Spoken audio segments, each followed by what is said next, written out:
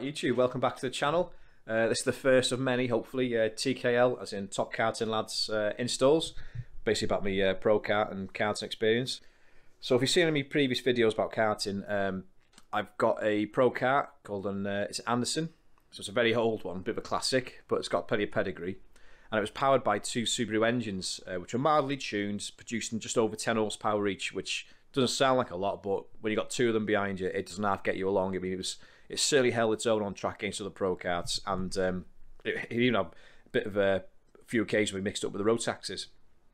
But I've just been thinking about building some proper race engines from scratch.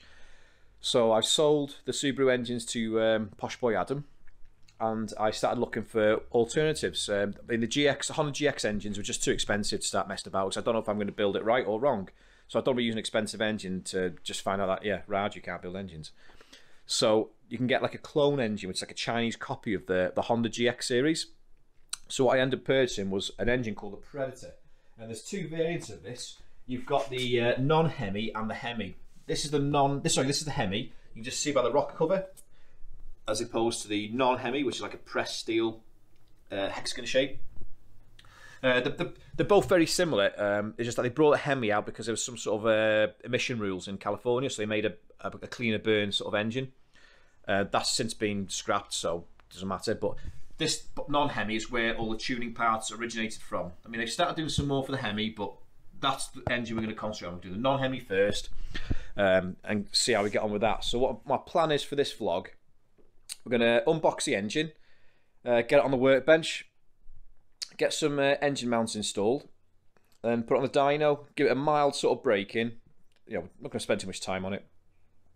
And then we'll do, say, 3 power runs, just so we've got a nice benchmark to see what sort of power we have at the start. And then we're going to strip the engine completely to a bare carcass, and then start installing some very high performance parts to it and see what sort of gains we can get.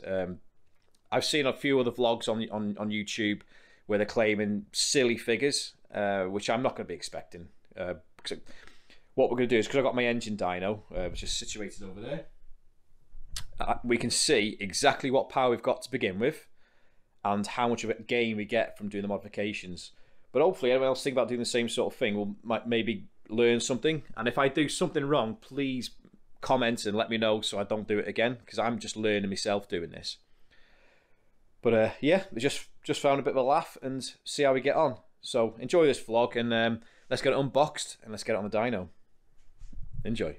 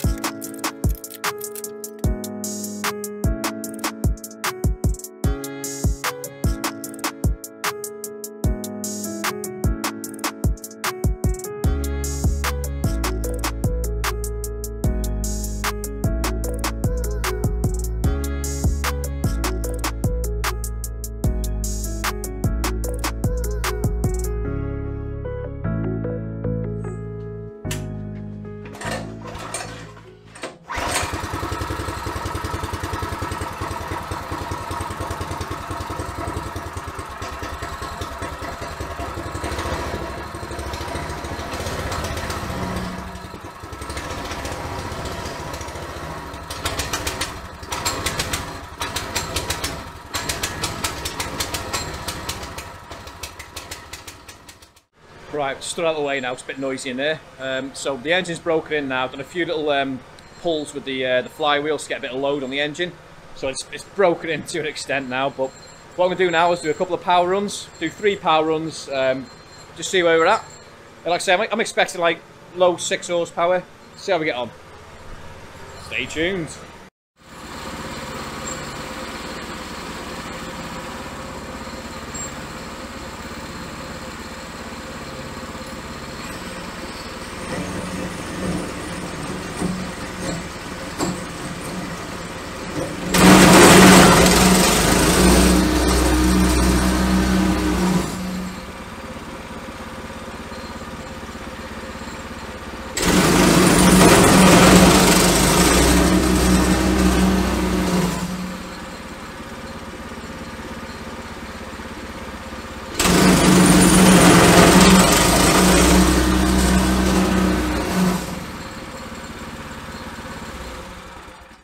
Right, so that's 3 runs done. So you can see from the graph, we've got 6.1 horse, 6.2 horse, 6.1 horse, and 12.19 foot-pound, 12.26, 11.68. So them results are pretty consistent. So yes, engine looks pretty healthy, a bit low on power, but I think it's time to strip it down and turn it into a monster. So let's turn it down.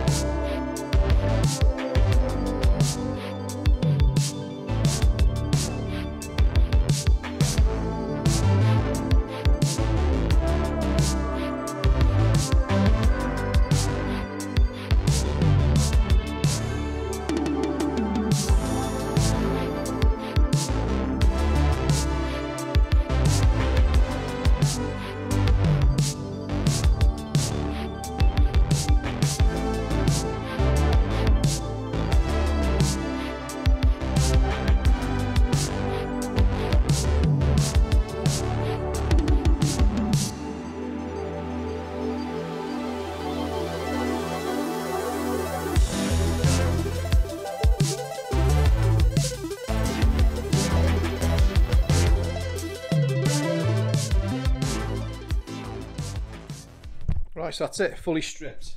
So I've took absolutely everything off it now, removed the governor, piston out. You can see the bore is absolutely mint. You can still see the cross hatching from its initial boring. But yeah, that's it now, fully stripped. So what I'm going to do now is got some little holes, got a hole there, and a hole there, which is just what's left over from the governor. And the governor is, if you don't know, it's a device that holds the revs to like no more than say 3.6, because end of the day it's like a pressure washer or generator engine, so it's not meant to be revving. It's meant to just like sort of tick over.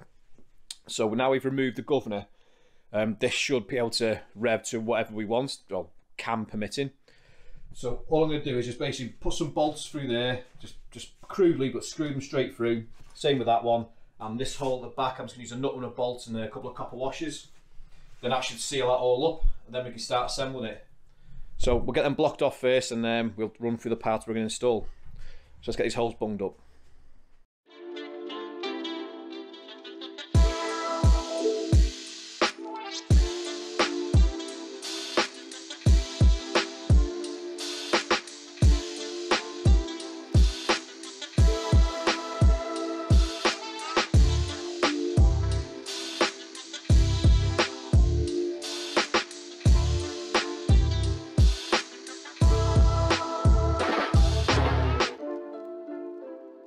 Right, so I thought I'd go through the bits I'm planning on building and installing on this engine.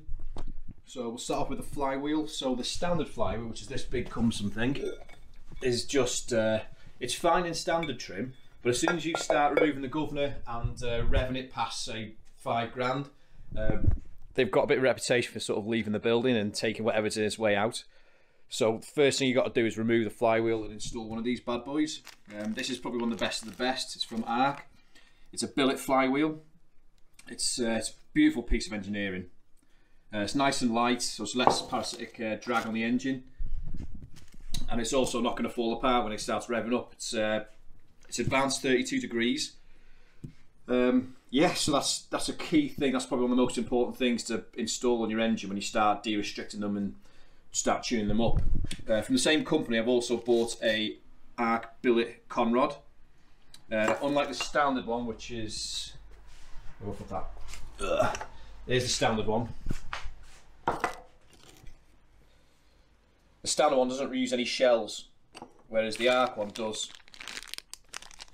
It's also a lot stronger. It's just going to keep it all intact. I found out the hard way on my Subaru engine. I did actually break a con rod because I was over revving it. That was on the standard one. So ever since then, I've always ran billet rods, just for safety more than anything. I've also got to the rod is a flat top piston. So this is a high compression piston. So you can see it's completely flat as opposed to the standard one, which is dished. So a standard compression ratio, I think, is around 8:1. I'm raising it to around, I think, 11:1. I'm not exactly sure. Coupled to that is the cylinder head. Now this is a fully worked head, bigger valves, fully ported. They've really opened this up. It's also been skimmed to 14cc on the head bolt. So again, that with the flat top piston is going to raise compression. Then we've got this NR Racing camshaft. Now this should give us a really nice mid-range power, because all this stuff's been bought from America.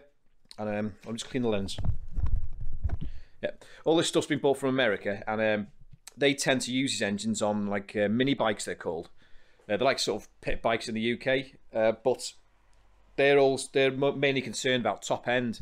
Well, because I'm putting this in a go-kart, you see top end literally a couple of times on a track, if that. You spend most of your time around about between 3,000 and 6,000 RPM mid-range on the bends.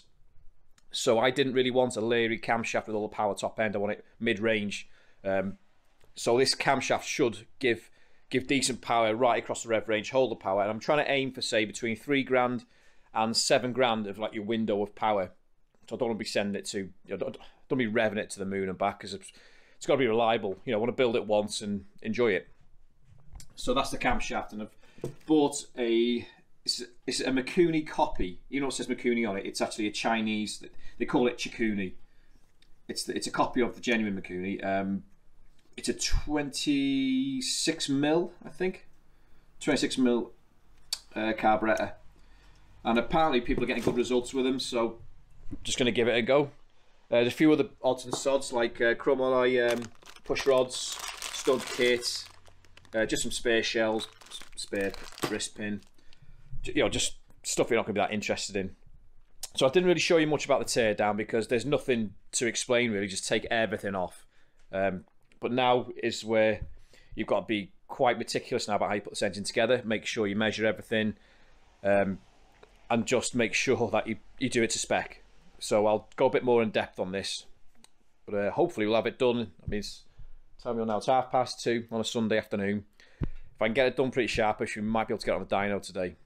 So let's get cracking.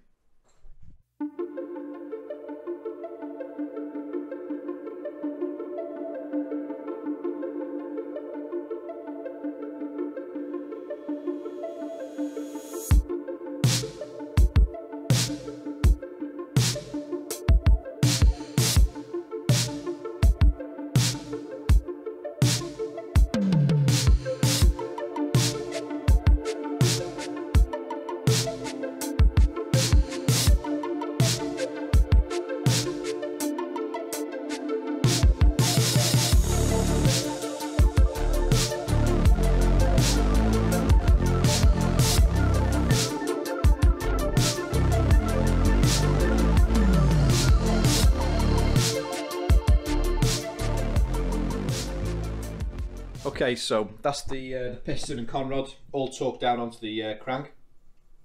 A lot of people who build these engines on YouTube, they do a plastic gauge test to confirm the clearance from the conrod to the journal on the crank.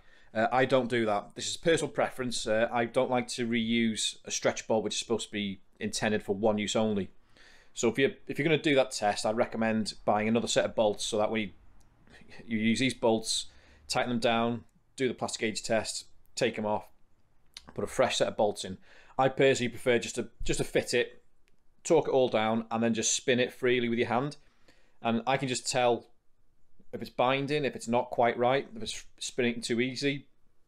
I had it on my last engine. There was an issue with the crank. The journal was wrong. That's by new crank, but I knew that just from turning it by hand. So it's entirely up to yourself whether you want to do the plastic gauge test or not. If you do, buy new bolts. If you look on YouTube, Redbeard's Garage, he shows you how to do that plastic gauge test, but I haven't done it and I don't do it. So don't shoot me down in flames. That's just my own preference. I'm not saying this is the way you should do it. It's just personal preference. Whew. Right. So next job is to put the cam followers in and the lifters. Then the cam, line it up with the dot. Got that in the right position now. Then put the side cover on, torque it down, and then we can start looking at putting this Gucci flywheel on. So let's get on with that.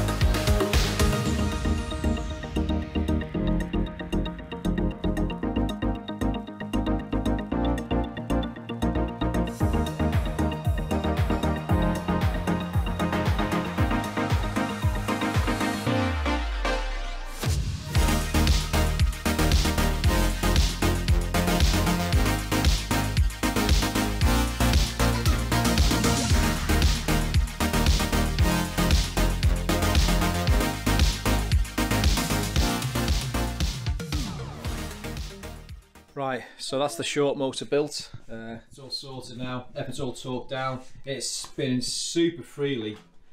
I'm actually quite optimistic about this engine build actually. This feels really good. So we've got the head studs in, got a bit of Loctite on them. I've used blue Loctite, that's all I've got in stock. Background noise is the weapon. Say hello YouTube. Hello YouTube. Yeah, he's special, that one. But yeah, so the bottom end's all done. So studs are all Loctited in. So the next thing to do now is head gasket, head on. But we've got to do the lashing of the valves into the valve seats. Then we can put the head on and crack on from there. But yeah, that's the end of this video. Waffle on enough now. So yeah, thanks for watching. Next install we'll see the top end going on, and it might have some dyno results. But yeah, thanks for watching. See you soon.